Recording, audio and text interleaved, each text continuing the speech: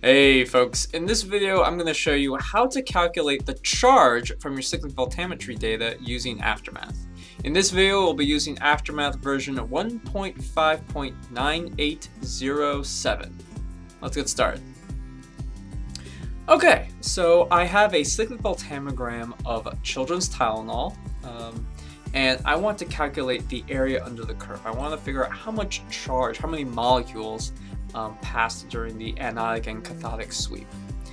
And to do this, we're taught you need to determine what the area under the curve is. But the area under the curve of the cyclic voltammogram will not give you units of coulombs of charge, it'll give you watts. And that's because we have current as the y-axis and we have potential as the x-axis. What we need is current as the y-axis and time as the x-axis. And luckily, Aftermath already provides us with that plot. If you go into the experiment node and then click on other plots, click on current, we now have a current as a function of time plot. So this is sometimes called an unfolded cyclic voltammogram where we look at the current as a function of time.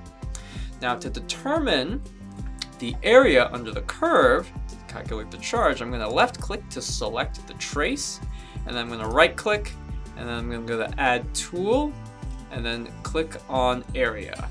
And then boom! What do you got? We got dots. We got dots, folks. We got some black dots, we got pink dot, we got these two green dots. So we got dots. We got lots of dots. And these dots are what we use to manipulate the area. So the area is calculated from the trace to the baseline. So this black line here is the baseline, and of course this red curve is the trace.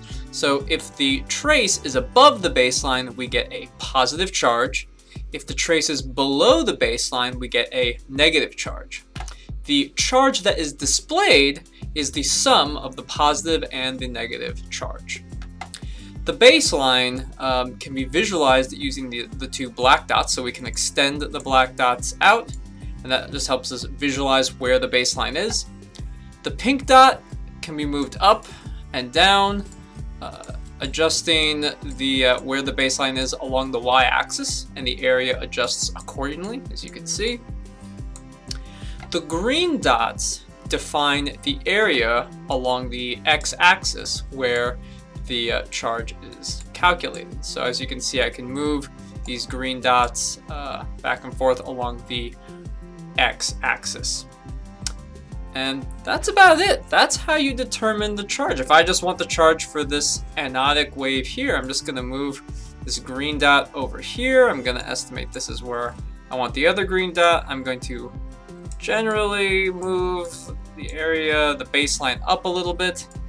And that is my calculated charge. I can now plug that into use Faraday's constant and then determine how many molecules were actually passed during the anodic sweep of my cyclic voltammetry experiment.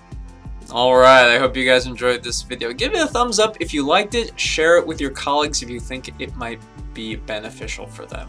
Alright, I'll see you soon.